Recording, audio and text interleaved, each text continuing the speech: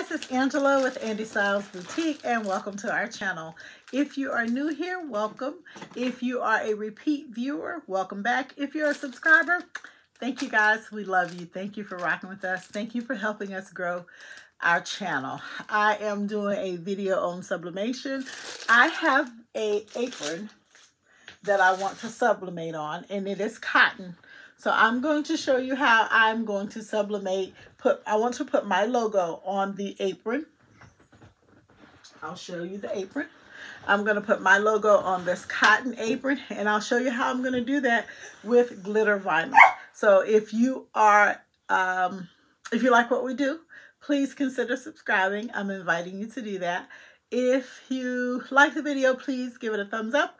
And if you know someone that would benefit from our video, please share it with them. I have to do a disclaimer. The dog is in here. I am dog sitting. So it's her bedtime, but she wants out of the room. But my husband is working downstairs. And my grandson is taking his bath so he can get ready for school.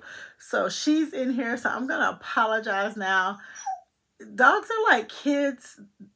When you need them to act right, they just don't. So anyway, hopefully I can get through this video without her making it unbearable. All right, so first things first, I want to go and grab my logo, which I've already done. I'm going to cancel the cut. So I went ahead and grabbed my logo, and that's the logo. This is my logo here, and I sized it. It's 5.063 by 6.507. I sized it, and then I created a shape. I opened up, I pulled the square out from Cricut, and I sized it the same size as my image. So this is going to be my glitter vinyl cutout, and then I'm going to use that to sublimate. That's going to be my sublimated image. So I'm going to use my favorite paper, which is the koala paper. I will print this out in my Epson Eco Tank printer 4700. So I'm going to load the paper in. See the logo, koala.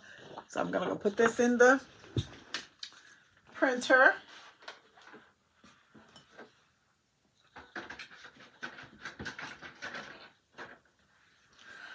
All right, so now I'm going to get ready to make it. So tell Cricut to make it. I didn't make this logo really large because I only had a certain amount of space to work with. And so I just wanted to make sure that I was working within the parameters that I had. I didn't want to make it complicated. So I sent that to the printer, or I'm sending it to the printer, turning the add to bleed off, turning on my system dialog, hitting print, and let's minimize this so I can go back in and get that print dialog. I want the best quality, and I'm going to tell it to print. So this is very simple because my logo is in a square shape. Now, if your logo, or if you were doing an image that had a different shape, then you want to size your image to fit, but you'd have to slice it. And I have videos on how to slice as well. So what I'll do, this is easy. It's something that I needed to do, so I wanted to go ahead and make a video, but I will do another sublimation on using glitter vinyl. So I'll do another one, but I'm using white glitter vinyl. So I went ahead and cut my square out. But if you're looking to do this or recreate this, you can use vinyl. You can use glitter vinyl in yellow, a bright yellow, white, blue. Those are the ones that work best. So I just pulled this off. I'm just going to iron it on, and you will see me get this together. So give me 1 second. Let me grab the image. So it printed my image out. All right, so I'm done with the printer. So computer. So I'm going to put that down here. First things first, you're going to iron on your glitter.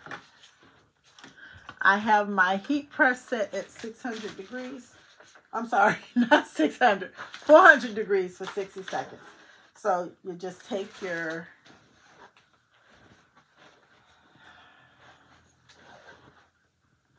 item. So in this case, it's my, let's see if you guys can see this. There we go. I'm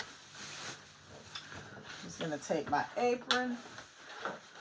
I'm going to take my press and just smooth it out, move out any wrinkles, and get out any moisture. This is a good habit to get into doing because there's moisture in these. So now I'm going to put my image. I'm going to iron my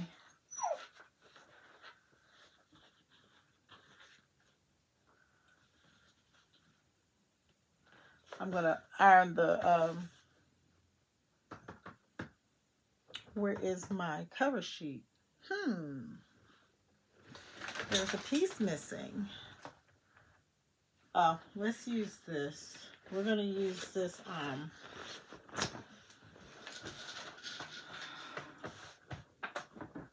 going to iron that on. And you just want to make sure that it's going to stay on. You put your glitter piece on first, iron it on.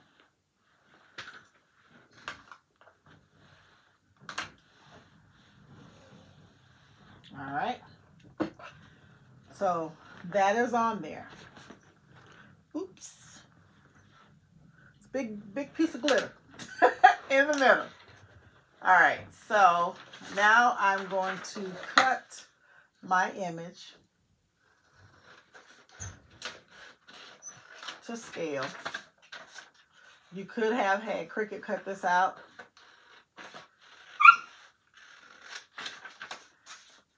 But I didn't. I probably should have and could have. Now you can line. You're gonna line this up. You can line it up to where it just covers the whole image, like the whole thing. Some people don't like to see the glitter part. I actually don't mind because to me it makes it look like it's a picture within a picture. But it's just all your preference. So I just lined that up the way I wanted it. So you know when you're sublimating, you have to have your parchment paper and you need to tape it down. So I'm going to grab some tape, handy dandy tape, wherever it's ended at. I should know better. I should know better with this tape. All right, let's find it. Where is it? Okay. Some technical difficulties. All right, I think I got it. I think so. All right, I see it. And that's it. This tape it will make me work. Always has. All right, come on. I see you.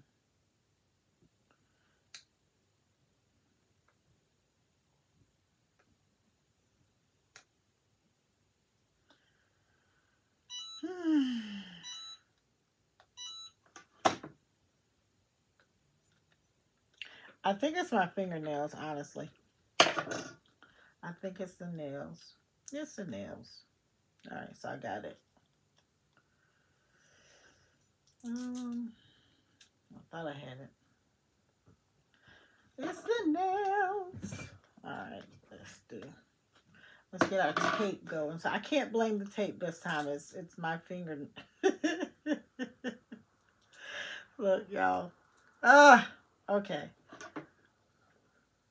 Let me get this going. And then I will tape it down and we'll get this video over. We'll get it done and over. It shouldn't take as long as it's taken, but me and this, my inability to get this tape to love me, it does much better in my, in the tape dispenser. All right, so I'm going to stand up. All right, so I'm just going to get this to where I want it.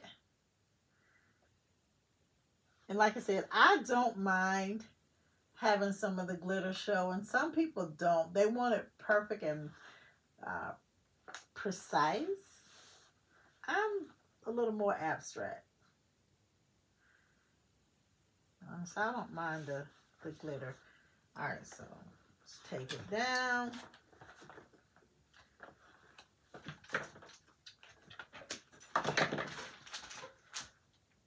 To me, the glitter gives it a little more oomph. All right, let's put that there. I need to find another, the tape thing again.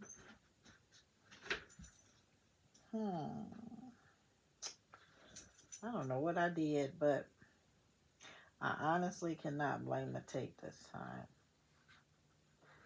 All right, there it is. It's me, y'all. It's me. It is me. All right, so there's that. And I always say you can't tape too much when you're sublimating. Those pesky gases, you want those gases to be pushed into the material versus out into the atmosphere. All right, so I have it taped down. I'll let you see. Don't judge me, y'all. Don't judge my taping skills. So that's it, taped down. Let's put this right here. All right, so now I'm gonna still need this flour sack, but it's cold here. I have the window open, but it's cold, but it's open because I want to make sure that I can move the gases out. All right, so let me move this here. And I am not sure what happened to my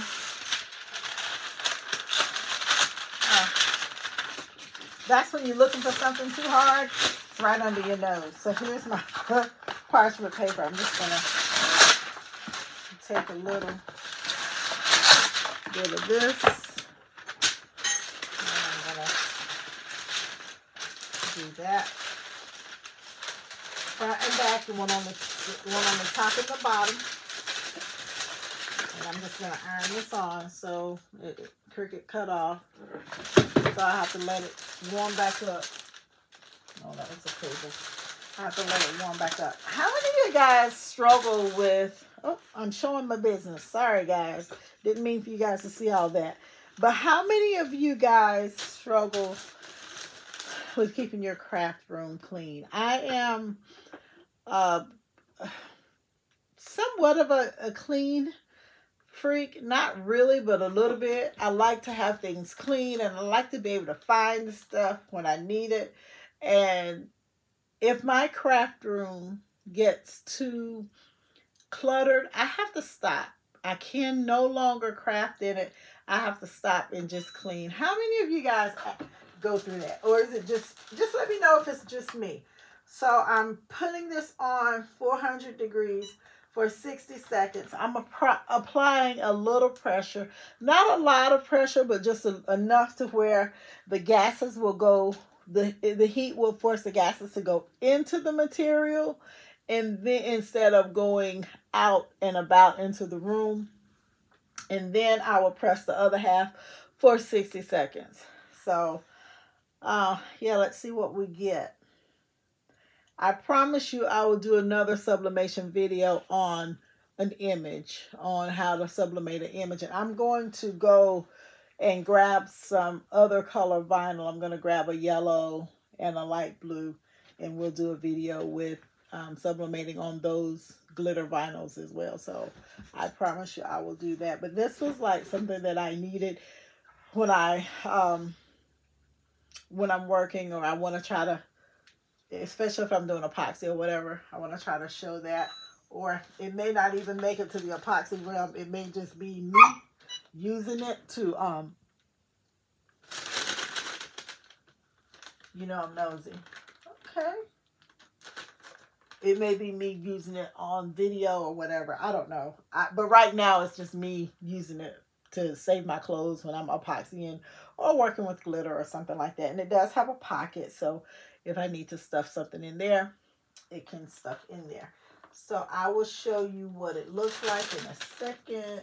Looks like we are coming around the mountain. Now this koala paper, I love it. Regardless of the limitations of my printer with the ink and it being on the blink, this koala paper comes through.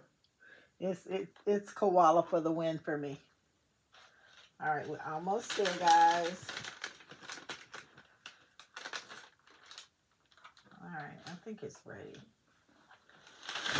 All right. Okay, ready for the big reveal? I'm just gonna take this. I have a trash can there, but I'm not gonna ball it up so you guys don't have to suffer through with that. So.